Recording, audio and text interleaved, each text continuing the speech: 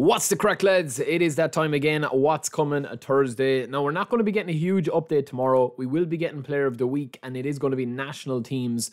And we already know what players that we're going to be getting. So we had this tease from Konami, always on their Twitter, but we kind of know what we're going to be getting, right? So this is the original, and this is what we're going to be getting. HAALAND, ISAK, and of course Cristiano. Now, I'm going to do a video on Cristiano. I did a video on my last one where I had about his pack here that was going to be coming, or that could potentially come, which was the BBC pack, or the Benzema, Ronaldo and Bale pack.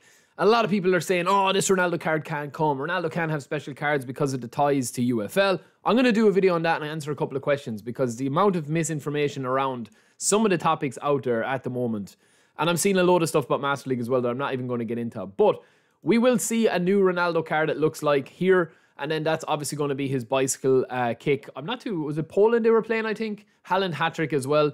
And then ISAK as well. Now, there will be more players in this pack as well. But also, I think with this, you know, when we're getting kind of close now to the next big update, we are going to be getting this update here. Obviously, we're going to continue with the events and whatever. But the next big update that's going to be coming in terms of... Well, it's not really the big update is coming in December. But the next one is actually going to be coming in... December 5th, I think, is the date that we're looking at here, right? Now, there's a couple of reasons why I think that that is the date.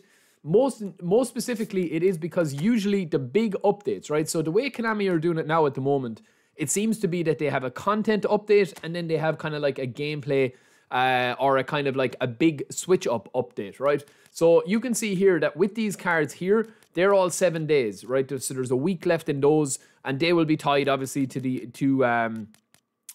the other kind of like the match pass and stuff like that.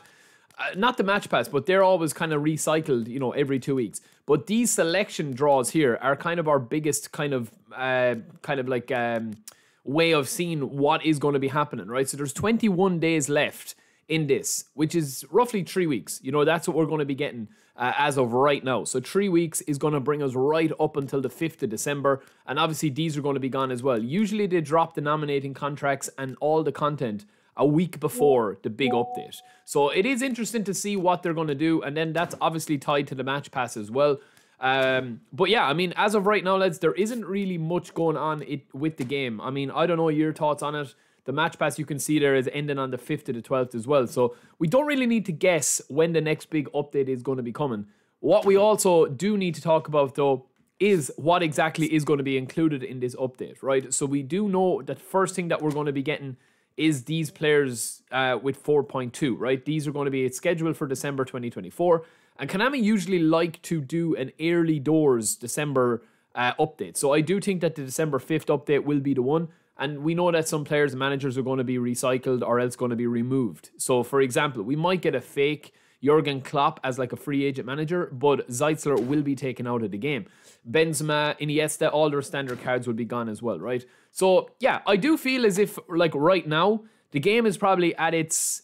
It's just at that point in the game, lads, as well, where it's that time of the year. You know, there's so many games coming out. I think Konami are lucky at the moment that UFL and a couple of other games aren't out and that they're not free to play. And also, EAFC seems to be, from everyone I'm watching, EAFC seems to be kind of going through a similar thing where, you know, a lot of people are just not enjoying the game at the moment. You know, and EAFC have huge content.